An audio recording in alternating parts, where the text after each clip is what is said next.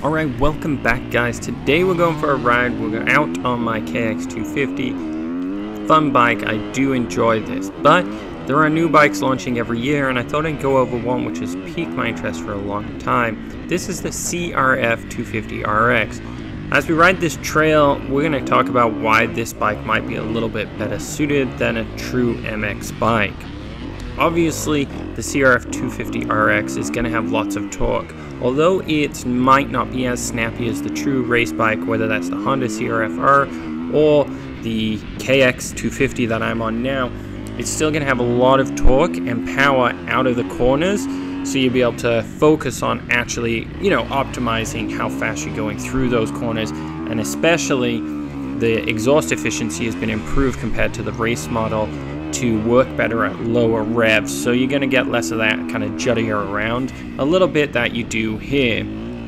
With that, they've also increased the clutch's durability, so you're going to be on the corners a lot more, just like these trail rides I'm on. And going to a more durable clutch will only make one way better pricing for you. For me, as I'm riding, I'm using the clutch a lot in some of these tight corners. In the races I do, sometimes it's first, second gear, like 90% of the time, and you're constantly on the clutch. So to have a more durable one is a huge benefit. They go to a more rigid clutch center, so it is going to be more durable in strength-wise, but then they also put in more lubrication in it, so longevity-wise, it should last longer. You'll get a little bit better performance out of this because you'll be able to play on the clutch a little bit more finessely instead of being such a fine on-off that the race models are. Going to a larger airbox as well. This is all for that off-road thing. A 30-minute motor on a track, it's pretty dusty, but if you've watched some of my videos, you've seen like it gets insanely dusty on the off-road tracks. A lot of these are sandy, they're long. We're doing it for an hour plus, an hour and a half of non-stop riding, and it eats that kind of dirt and dust. So to have a larger airbox, you're gonna get larger surface area, more volume, it's gonna get more air in, and then it's gonna not get as affected when it does get clogged up. Especially in the mid-range, you can see it kind of juttering out. There's a big notice from like cleaning your air filter to a fully dirty one. I can notice the power difference, no problem. Obviously with the new 2024s, they've gone to the single muffler.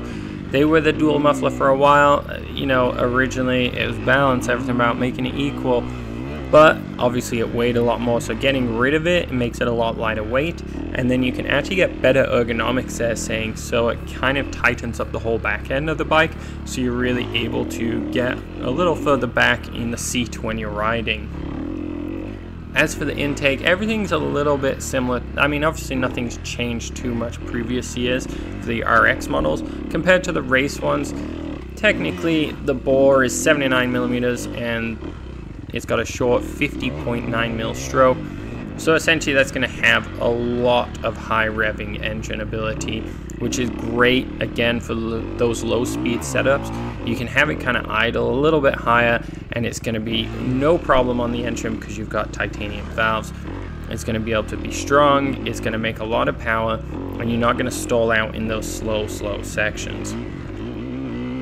Just like the race bike, Honda has got the HRC launch control, so the Honda Racing launch control. Really simple, a few modes, and it can set you off to launch with a few push. It's really simple. You just push the button, select the mode, hold the throttle open, and drop the clutch, and the bike does the rest, where it's gonna kind of accelerate as aggressive or not aggressive as you want off the line without letting that front end come up too much. Obviously there's still handling a body position in it, but you've still got to do it. It does have the engine mode select, so this has been really nice. If you're just going out for a light trail ride, some of my rides I'm riding 20-30 minutes before I hit a trail, just on gravel, ditches. So you can switch it to a smooth or what they call standard setup. And then coming to the race, you can also put it to an aggressive one, so it's going to be a little snappier, a little faster. It's going to force that fuel in there a little bit faster. I know pretty much everyone has these now, but it is definitely nice to see them becoming a more normal thing. Not everyone rides in the same place. A lot of my races are completely different, or I'm just out on the weekend like here and I'm just enjoying myself. It's good to be able to adventure and then switch it once you get to the kind of hidden track in the trails, as I do. This does have the same frame as a CRF250R, which is very interesting. So it's super stable and lightweight. It has a Showa spring fork, so no air fork on this one, just spring. It's simple. You can easily switch those out depending on the rider weight. It's got a 39mm piston diameter and 25mm rod diameter, so you get that real good feel to it. It's solid, it doesn't flex, it's going to have a lot of control to it without being too heavy of a fork, and that is something critical. On the RX models, they actually have a shorter swing arm, so it makes it a little lighter weight. Gives you back wheel traction, so you're more on top of the rear wheel, and then you're going to have a bit better handling again because everything's going to be a little shorter but still stood up nice and tall. The rear shock mount is low mounted.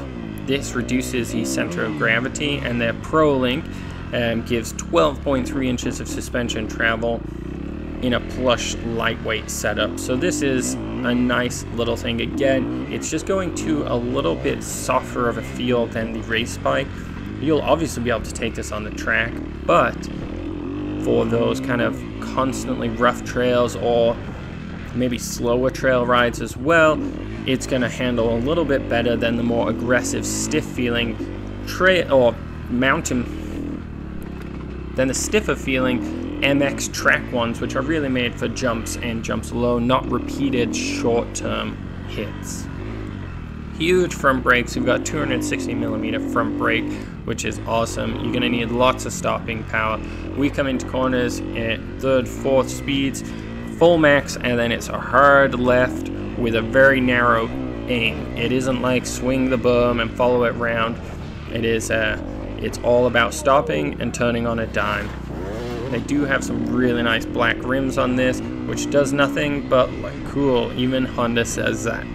Electric start, pretty much a go-to nowadays. I am sick of kicking bikes. I still have a kickstart on this. It does have the newer lithium-ion battery, so small, lightweight. It's well worth the benefit to have it, especially in these races. Sometimes you fall, you stall, and an hour in, you're pretty tired. Kick-in becomes a lot more work. Has a huge radiator compared to the 250R, so it's, again, you want it to keep cool. We're in tight trees, high humidity areas. We're not in open fields like racetracks. We might be going slower. Overall, the bike will run a little hotter. What's cool about the fuel tank is it actually has an 8-liter fuel tank, but they've really put it forward and into the frame for the most part. So it's tall, but it's not too tall. It's bulky, but it's not like those off-road kind of size you see. It still looks pretty MX-y, but with a huge capacity and still very narrow, which is key to allow for a really comfy ride. They do include handguards now. Nothing super fancy, but it is nice to see that it's kind of becoming a standard thing, and it color matches, which is kind of important. It's hard to get the exact color match from third parties. They do have, regarding that tank, the flat seat to tank junction. They call it, it's like essentially, it's very low profile, so you can get right up on top of the track or tank in the corners. So if you were on an MX style track, you're still going to get a lot of control. It really seamlessly like blends together with the bike. You can see in the pictures here, it looks really good. They've thrown on a kickstand there too, which is handy. You know, at a track, you have your racing. Here, you're kind of just in a field in the middle of nowhere. It's not really doing much. Personally, I think it looks great. They are selling this in a kind of interesting way. A lot of the pictures they show with family rides and stuff like that, but realistically this is closer to the race bike than the F series, so they would be the true trail bike ones. They should still be an extremely powerful race bike, more for that GNCC or longer races. The front tires are beefy compared to the race model as well, with 90/90 on a 21-inch rim on the front and 110/100 on an 18-inch rim on the back. So it's just going to give you that bit better control. You're going to be able to climb upon things a little easier. The acceleration is going to be there. All about making things easier for getting up to speed as opposed to continually keeping that speed. Curb weight is a reasonable 238 pounds, which is pretty good, especially now we've got the electric start in there, front brake guard, that large oversized front brake, as well as 8 liters of fuel. Fuel itself probably adds in 5 pounds of that weight. Surprising how much it weighs. Don't quote me on the fuel weight math there, but overall, I've been watching this bike for a long time, and I think that Honda is really on something, and it's good to see a lot more brands. Kawasaki, everyone is following the European brands' ideas of what a motocross bike can be. It doesn't necessarily just have to be the 450 and 250 models. Instead, it can be expanded from that, and hard enduro can be a big thing, and everyone can really see what we're looking at for a wide variety of riding, as opposed to I'm on a track racing or I'm a gentle soul just going out for a cruise. You know, some of us want to go really fast over some kind of wide open ranges which turn into tracks. These GNCC and these hard enduro head scramble situations are growing fast each year, more and more popping up, and it's really nice to see specific built bikes for this. I don't think a lot of people use them for their proper capabilities. They choose them as a trail bike, which has a little more pep.